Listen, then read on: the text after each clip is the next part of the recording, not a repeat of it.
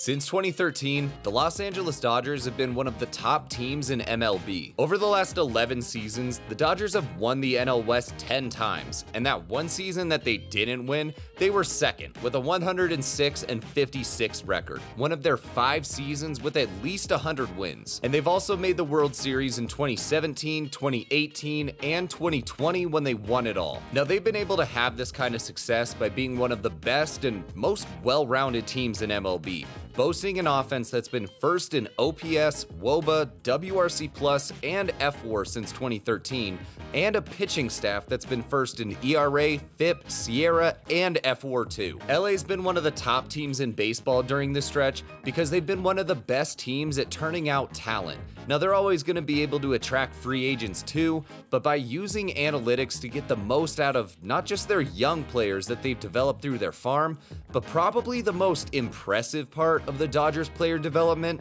has been how they've been able to revive so many players' careers who are on the brink of MLB death. And I mean, we were surprised when they didn't do it with Noah Syndergaard this year.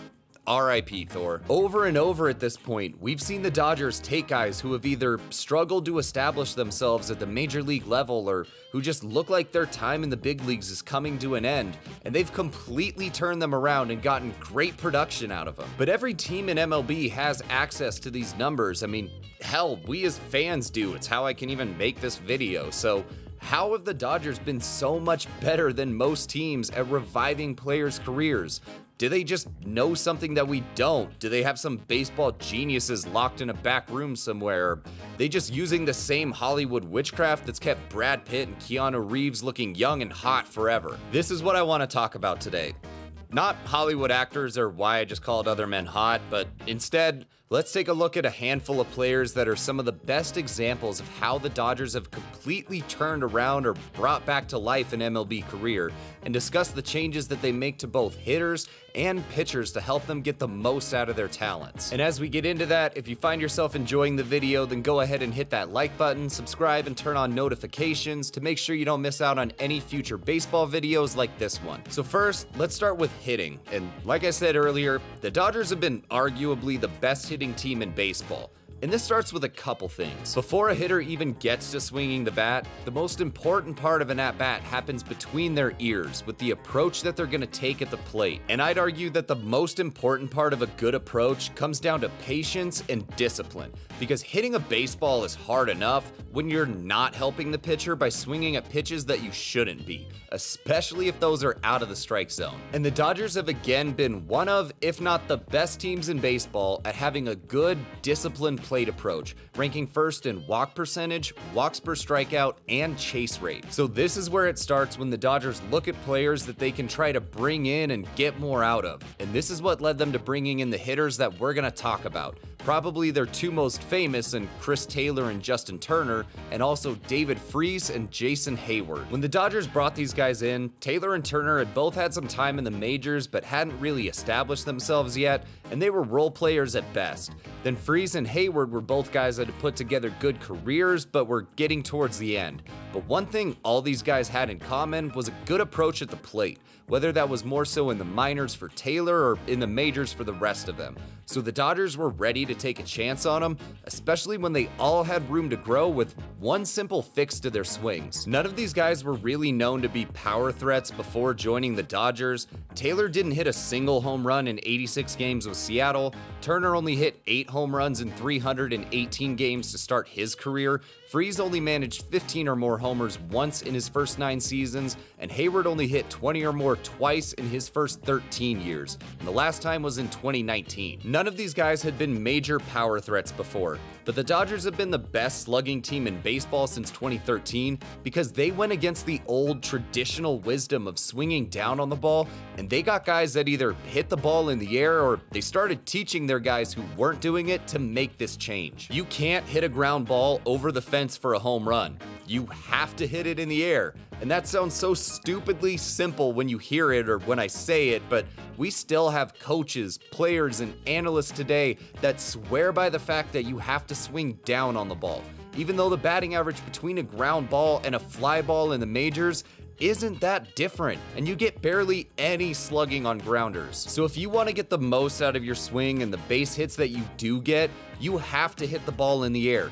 Even if you're not a guy that's gonna hit a lot of home runs, most of your extra base hits still happen in the air. And this is the adjustment that the Dodgers had all these guys make, whether in their one season that they were here or over their years in Dodger blue. Taylor, Turner, Freese, and Heyward all jumped up their launch angles during their time in LA, and this adjustment played a major part in all these guys putting up big numbers for the Dodgers. Taylor in 892 games hit 104 home runs with a 255, 334, 442 slash line, 776 OPS, and 108 OPS plus, and made the All-Star team in 2021. Turner in 1,075 games hit 156 home runs with a 296, 375, 490 slash line, 865 OPS, and 133 OPS plus, making the All-Star team twice. Freese over 98 games hit 13 home runs, slash 328, 421, 607 with a 1.028 OPS and 169 nice OPS plus to finish his career. And Heyward in 124 games this year, his 14th season, hit 15 home runs with a 269, again nice, 340, 473 slash line, an 813 OPS, and 117 OPS plus. All these guys put up better numbers by hitting the ball in the air, and when I hear people complain about this approach to hitting, they talk about a hitter's batting average just tanking when they hit so many fly balls.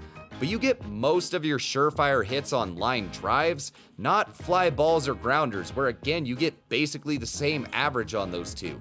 And to hit a line drive, you have to hit the ball up in the air, so you want to aim to hit these high line drives or low fly balls, not sky high pop-ups. So going against the old school wisdom of swinging down on the ball and changing these guys' swing paths helped the Dodgers get the most out of these guys that look like they didn't have much left in the tank at the time. So we see how they've helped hitters either turn their careers around or prove that they still have something left in the tank, but now what about the pitchers? Because they've been able to do this as well. Again, remember the Dodgers have also been arguably the best pitching team all around in MLB since 2013.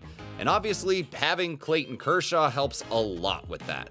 But they've been able to work their magic on veteran pitchers to go along with their own young arms. With all the new technology that we have nowadays, teams and pitchers are able to find out their spin rates, the amount of break, and all kinds of stuff that helps them find out what pitches in a guy's arsenal are the nastiest. We talk about stuff all the time when it comes to pitching, and having good stuff or even one or two just nasty pitches can make or break a pitcher's career, and the Dodgers are more than aware of this. When they bring in a veteran arm, they've been able to figure out what a pitcher's strengths and weaknesses are, and especially when it comes to their pitch mix, how a pitcher can make the most of his stuff. High strikeout guys have always been sought after by major league clubs, because if hitters can't even touch your pitches, then they have no chance. But having pitches that hitters whiff on a bunch also usually leads to better results when they do make contact, because if a pitch is hard enough just to get a piece of, then good luck squaring it up. And this brings us to another trend that we've seen taking over baseball that the Dodgers haven't been afraid to embrace,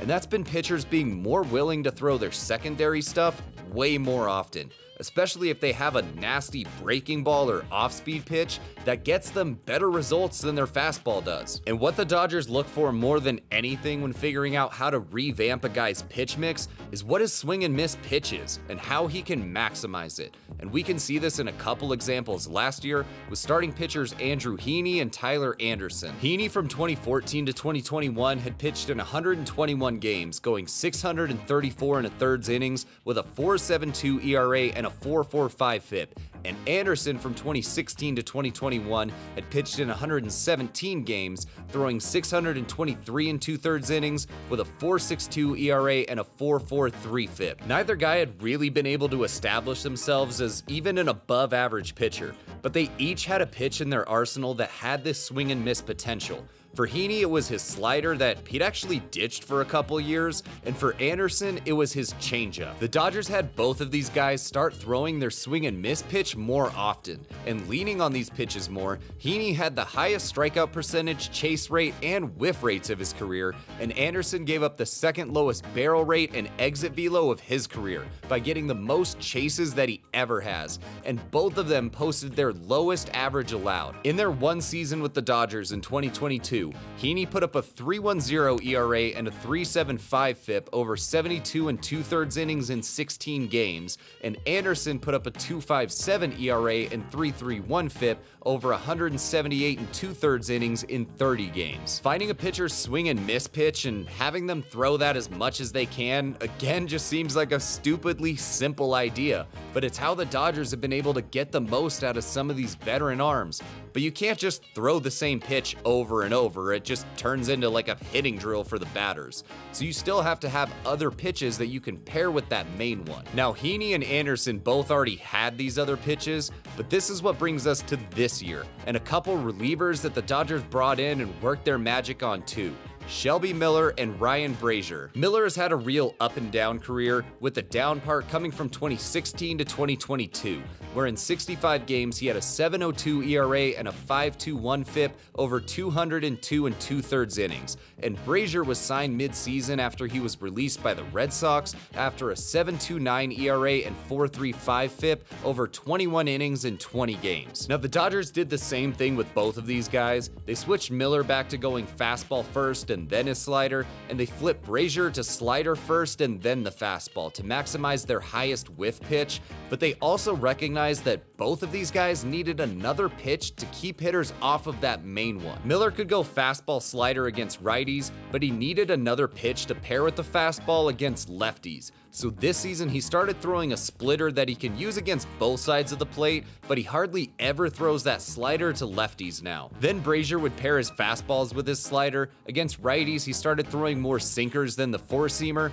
and he added a cutter against lefties that took over for the four-seamer as well. With these changes to their pitch mixes, Miller pitched 42 innings in 36 games with a 1.71 ERA and a 3.68 FIP, and Brasier turned his season around with a 0.7 ERA and a 2.48 FIP over 38 2/3 innings in 39 games. Maximizing a pitcher's best pitch by having him throw it as often as he can without it losing its effectiveness, and making sure that he has pitches to complement it and keep hitters off of that main pitch, has just been another newer trend in baseball that the Dodgers jumped all over, and it's helped them and the pitchers that they've brought back to life. For over a decade now, the Dodgers have been one of the ideal franchises in baseball, using everything available to them to get the most out of their players and play an impressive form of baseball. They've been able to bring players back from the brink of baseball death and get everything they can out of them while they're in Dodger blue, and it's a great example of how we can see analytics help teams and players make adjustments to help them get better. By throwing out old ideas of swinging down on the ball, having to establish the fastball first, and only throwing certain pitches in certain situations, the Dodgers have embraced the analytics and the new ideas that have come with it, and it's made a drastic impact on their organization and the players here in LA. I could not hold that back anymore. Shout out my Letterkenny fans. Taylor, Turner, Freese, Heyward, Heaney, Anderson, Miller, and Brasier. They're just a handful of the players that we've seen this team make a major impact on. And in the end, I know it also comes down to the players themselves putting in the work and making these changes. But LA's player development has been a big part of this as well, and they've improved way more players than I have time for in one video. So let me know what you think about all this and what you've seen from any of these players, other players, and how the Dodgers have developed and improved the players in their organization. Especially if you're a Dodgers fan, you've seen more of them than I have, so I'd love to get to talk some baseball with you. And also, if you made it this far, you enjoyed the video, please hit that like button, subscribe to the channel, and turn on notifications to make sure you don't miss out on any future baseball videos like this one, and to help the channel reach more baseball fans and grow this community. As always, thank you guys so much for supporting the channel. If you'd like to help out, you can either check out our merch store that's down in the description, or simply check out our latest video next that's on your screen now, about whether or not the Baltimore Orioles may have finally found their ace, or two, and the American League is just screwed now. Thanks again for watching. Have an awesome day. Later.